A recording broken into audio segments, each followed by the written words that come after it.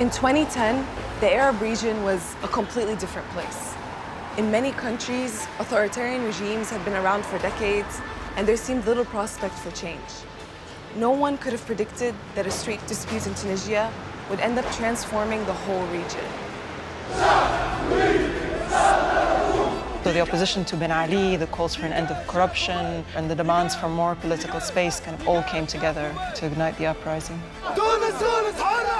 They have the same mission. Let's go out and let's bring the regime down. We have a society that accepts violence, and that exercises violence, and that justifies violence. Prior to the independence, we have never had a political assassination. We haven't had a civil war. It was peaceful by some standards. To us, 300 people killed. That is not peaceful.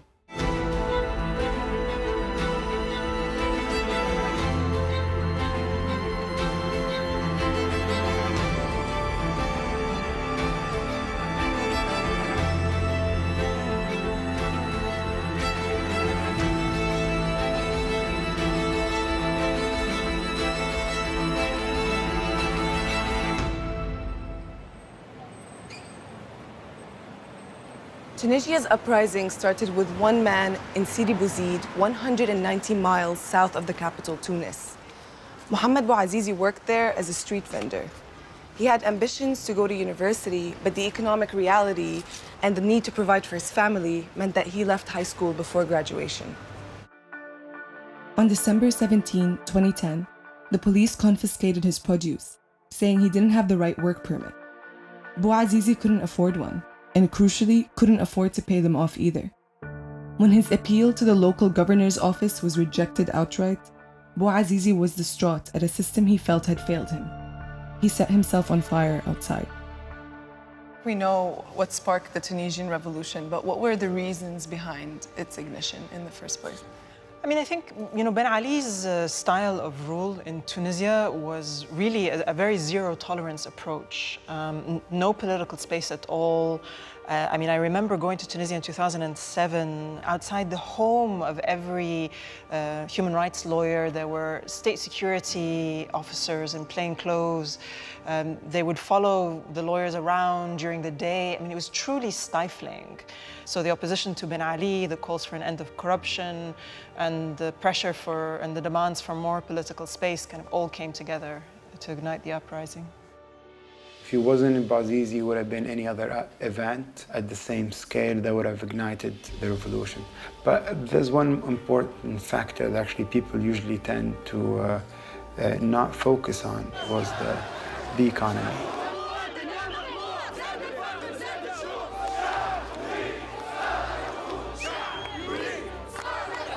When Bouazizi first self-immolated, that narrative has helped in the mobilization of people because a lot of people felt that they can relate.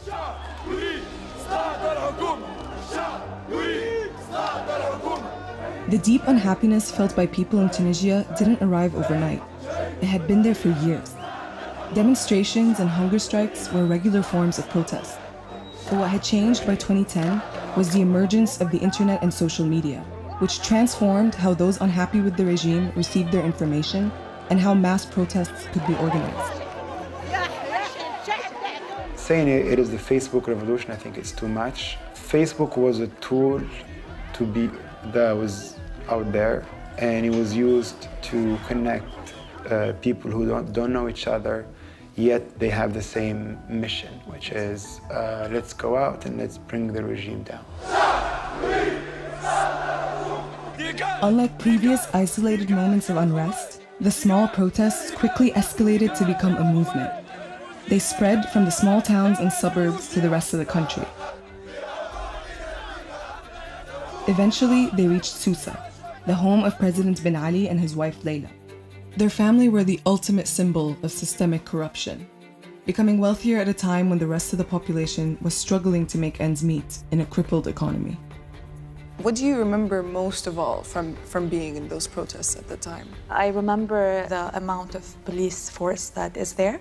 And we're talking about the civilian police, so you would not be able to know the person who's protesting next to you. And it was a very tense situation.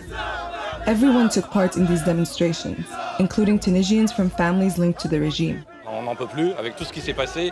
Si on garde l'ancien régime, c'est comme si on avait gardé les racines de l'arbre. The protests were soon being noticed by Tunisians living overseas.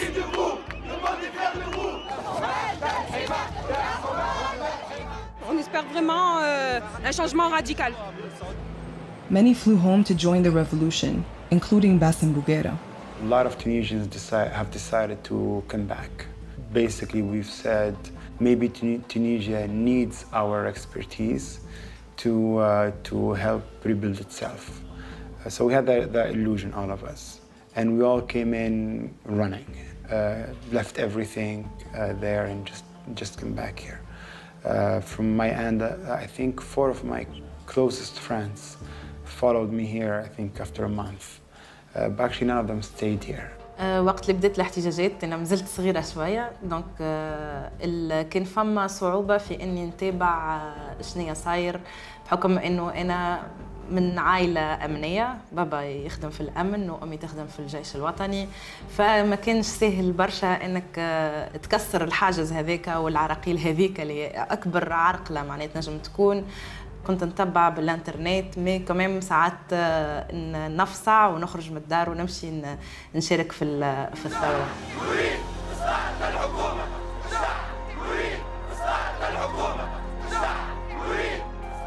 Ce qui a changé, c'est ce qu'on est en train de faire aujourd'hui, c'est parler sans fermer les téléphones. Je pense que c'est cette liberté d'expression qui a beaucoup changé et qui aussi nous a fait découvrir une Tunisie qu'on n'a pas spécialement. Tunisia is now one of the Arab world's leading countries when it comes to women's rights, a feat that wouldn't have been possible without women being on the front lines of the revolution. Les femmes, comme toujours et comme partout dans le monde, sont les moteurs, sont les locomotives, voilà, pour être plus juste. La locomotive, ce qu'elle fait, elle est toujours en avant, c'est elle qui se reçoit le premier coup, mais elle tire aussi tous les autres. Je pense que la femme tunisienne a été, sera encore demain une grande locomotive. In spite of having women and children protesting, the uprising in Tunisia wasn't free from violence. Security forces linked to the regime beat protesters. In some cases, live rounds were used.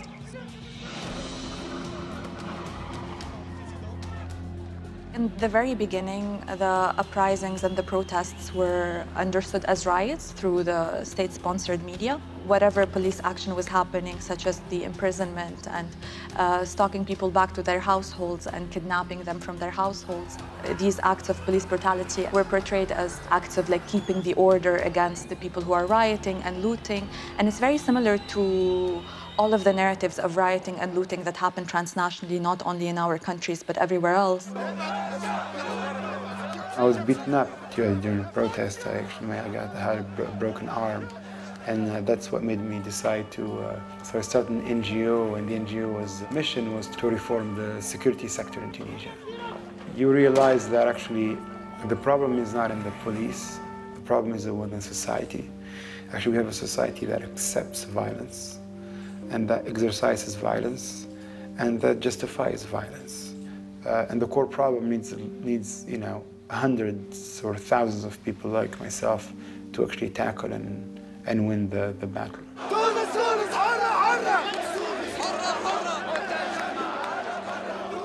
Of course, by international standards, it is a peaceful transition.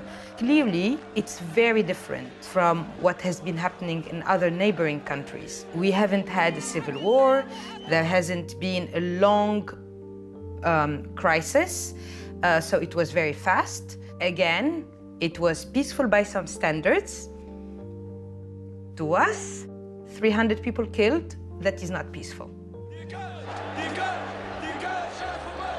It's easy to forget how massive of an event the collapse of Ben Ali's regime was now, a decade later. Tunisia's uprising had been a long time coming, but it undeniably influenced the rest of the region by setting an example and allowing many living under their own dictatorships to believe that they could do the same.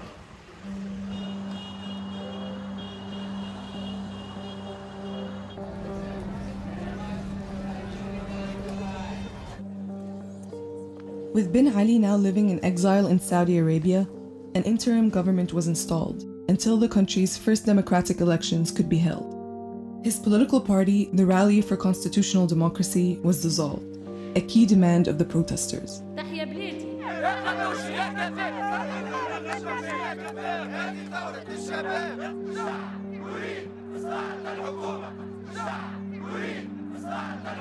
Demonstrations continued throughout the country in the run-up to the vote in October, when the Islamist Ennahda party took power.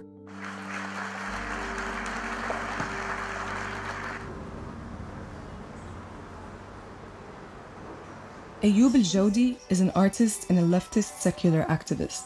During the revolution, he worked day and night to see change happen in Tunisia. After all the hard work, the 2011 election results left al-Jawdi disappointed. نحى نظام استبداد وجاء نظام أشبه للفاشية معناها باش ياخذ بلاصته. دونك كاينين متفاهمين هما نظام بن علي، اللي ما عملوش بن علي عملوهم باش خربوا ما تبقى من جمال فيها مكونات الشعب التونسي. Ennahda was obviously the main political opposition party that stood to gain from the revolution in Tunis because they were already organized, they knew their constituencies, and they were keen to figure out a way of being in power in a sustainable way.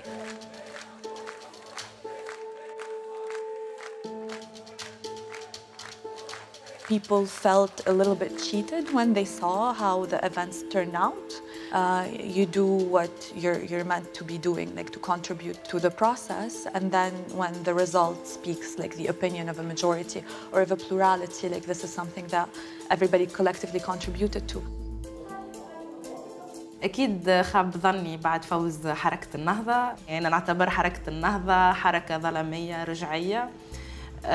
فاسدة زادة خاطر من 2011 ل 2020 عشنا كان حكومات الفساد وحكومات اللي تخدم ضد النساء وضد الفئات المهمشة مع تجويع الشعب وضد الشعب. الحكم قسموا الشعب التونسي بين مسلمين وكفار ودخلونا في عركة أخرى متاع هوية احنا بعاد عليها جملة. الحي الشعبي كانت الناس تصلي وكانت الناس تسكر وكانت الناس تشطح وكانت الناس تكور وكانت فما لحمة ما كانش فما اختلاف بين واحد يصلي وما يصليش. Also, they have this like little trick that they're able to establish whenever a political party runs with a religious discourse that is a big component within a political party running for elections. Your gains can be postponed to the afterlife. So if you elect me, you're a good Muslim. الناس يستمعون إلى خطب جمعية فيها التكفير وفيها التهجين وفيها الثلب. تيارات سياسية قاعدة تفتن وتشعل في النار بيننا وبين الحكومة وبين الدولة وهي ماشية يحبوا يقضيوا عليها. الثورة هذه يحبوا يقضيوا عليها بينهم. يعني كانوا يستعملوا حتى أساليب وهم في الحكم ويستعملوا في الشارع وفي الجوامع وفي البلايص هذيك حسب رأيي زاد هم أعداء الثورة والذكاء التونسي زاد. At the time, it was still too early for the phrase Arab Spring to become commonplace, but any hope or optimism in Tunisia was already beginning to dwindle. Free from Ben Ali's regime, other forces started to fill up the void. Moderate imams were replaced by more conservative preachers in the mosques around the country, which increasingly led to young protesters swaying towards a more radical narrative. This helped contribute to Tunisia being one of the leading exporters of foreign fighters to Libya and Syria, when those countries were having revolutions of their own.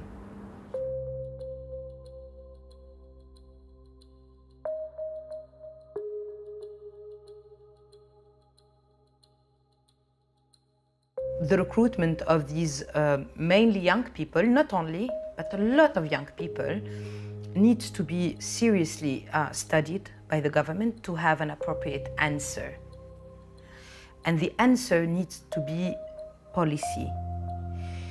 When you have in a country over 100,000 kids that drop out of school every year, when you have unemployment rates as high as we do, when you have police brutality that goes absolutely unpunished, when you put young people in jail just for smoking some weed, When you imprison people who are gay, when you disrespect and marginalize entire regions and ensure pretty much they never go out of poverty, you do not come surprised and shocked that an ideology that is violent, that is attacking the state and its institutions is born and is blossoming in your country. Since unemployment continued and since the economic situation is deteriorating, not only in Tunisia, but in a lot of places, we have seen some Tunisians leave and join ISIS. This has received a form of an apologetic discourse sometimes in Tunisia from people in the government that were saying that these are lost sheep. But the economic component of the decisions that they have made is something that they themselves speak about in interviews where ISIS fighters have left the organization. They did not necessarily believe in that project. They just were promised bigger salaries and they were recruited in a particular manner. At the end, it was more of a case-by-case scenario of people who were trafficked into that or people who have made these choices, and not everybody wanted to return to Tunisia anyway, so the situation is very unclear. The same radical narrative which saw Islamist fighters exported overseas was also creating chaos at home. With the economy still in disarray, terrorism in Tunisia flourished.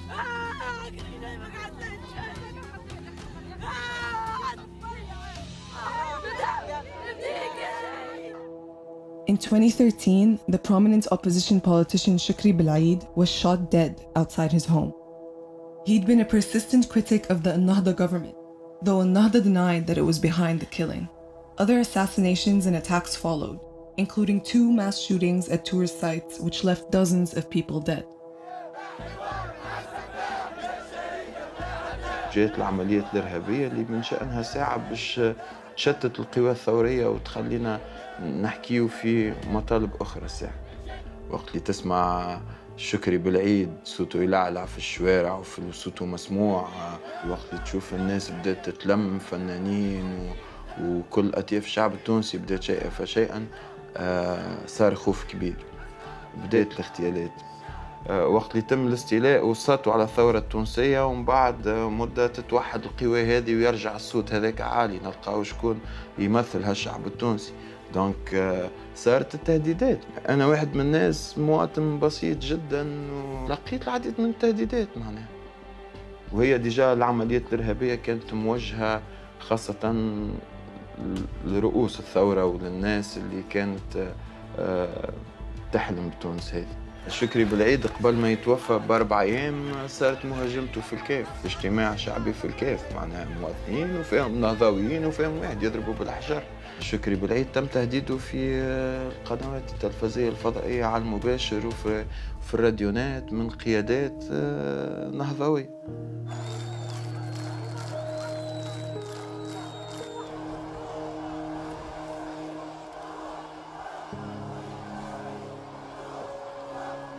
Prior to the independence, we have never had a political assassination. It was a funeral that was national. It wasn't only confined within the realm of the friends and relatives of Shukri Belaid.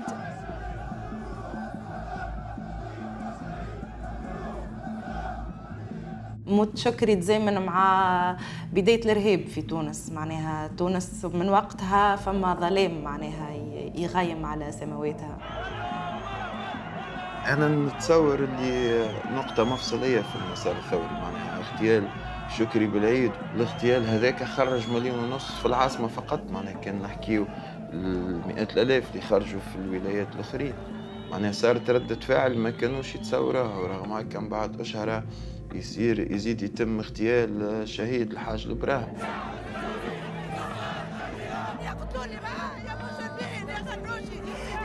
Women marched in that funeral as well because they were saying it's a national event. We will not abide by traditions that say that only men need to go to the final place of burial of the body.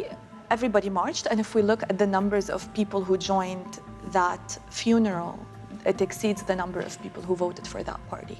I feel that that was a moment when legitimacy was withdrawn from them by some of the people within their own constituency, because it was a big shock for everyone, since we have not had a political assassination since the French Mandate.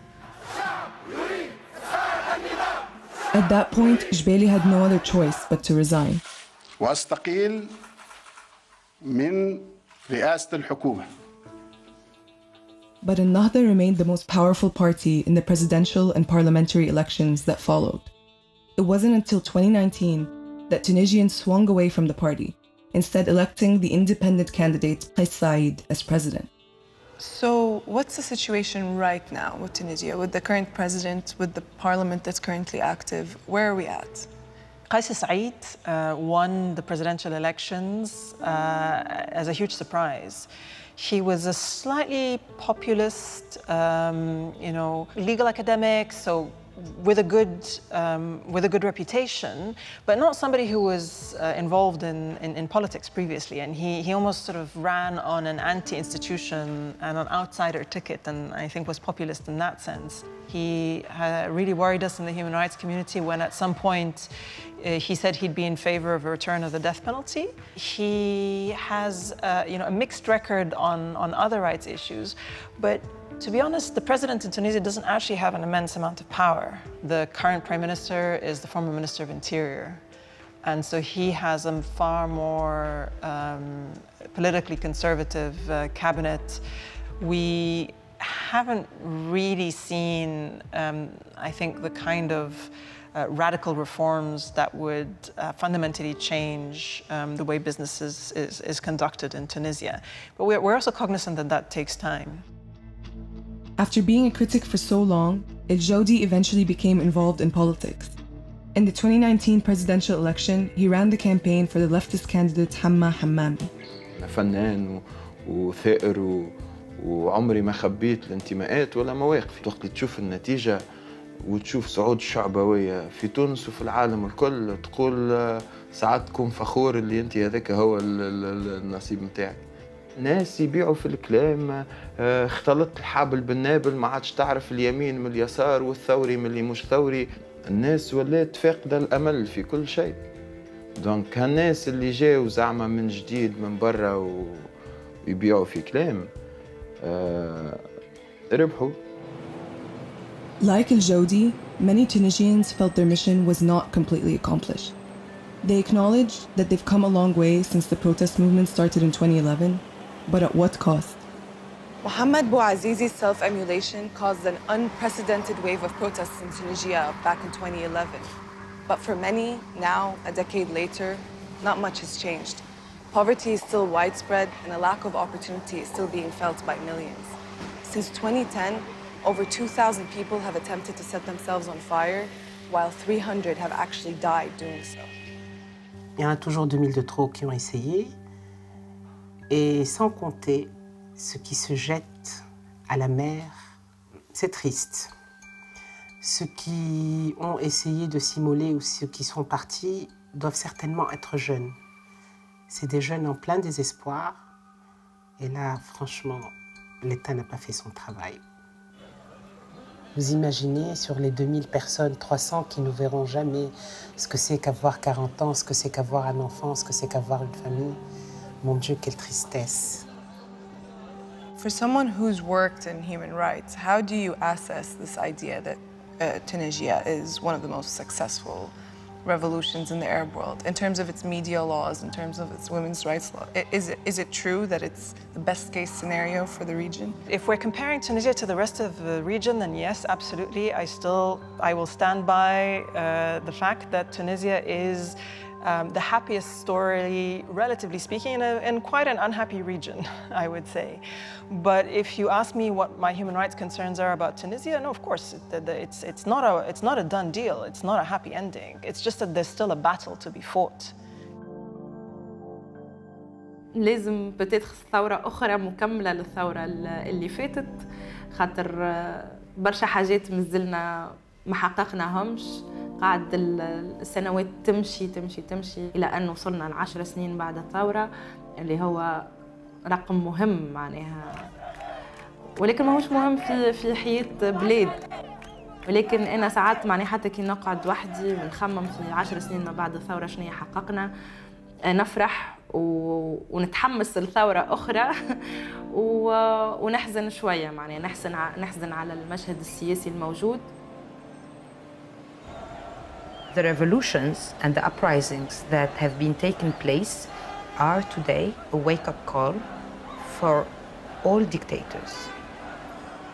I do not believe, although we are going today through a rise of populisms in the US, like in Tunisia, like in many countries in Europe, normalizing with these dictatorships is no longer accepted. And I hope that this revolution that inspired a lot of others to move as well and to mobilize themselves and to throw out dictators, I hope that this would be a pattern every time there is a dictator in place. Je ne suis pas de ces personnes qui diraient « Ah, la belle époque ». Non, non, c'est pas vrai. C'est pas vrai. Avec tous ces problèmes, avec toutes ces incertitudes, je préfère quand même le jour d'aujourd'hui. Parce que les incertitudes, quand il y a un questionnement, ça bouillonne, il y a quelque chose qui sortira d'ici là.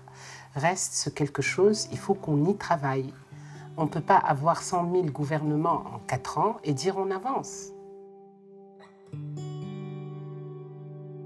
It's a marathon, not a sprint. So it takes time. And I think we're doing okay.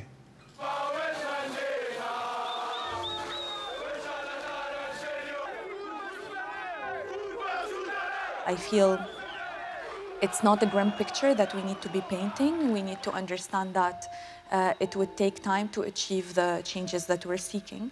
And it is completely understandable that after years, over 50 years of repression, we would find that certain things take more time. In over 50 years of dictatorship and oppression that we have had with a one-party system, and like one president, first Bourguiba and then Ben Ali for over 50 years, and then within the first 48 hours after the ousting of Ben Ali, we've changed 3 presidents. And that was because every time somebody is named, people would go back on the streets and say like, no, we didn't sign up for this. One moment that I share with my colleagues and my friends in terms of relating to that revolutionary moment is that for the first time, the poem of Shabi, from this poem, some verses are included within the national anthem, and they speak about the will of the people to incite change. For the first time, it meant something. When the people believe in their power, taking a chance is the only way for them. We took a chance.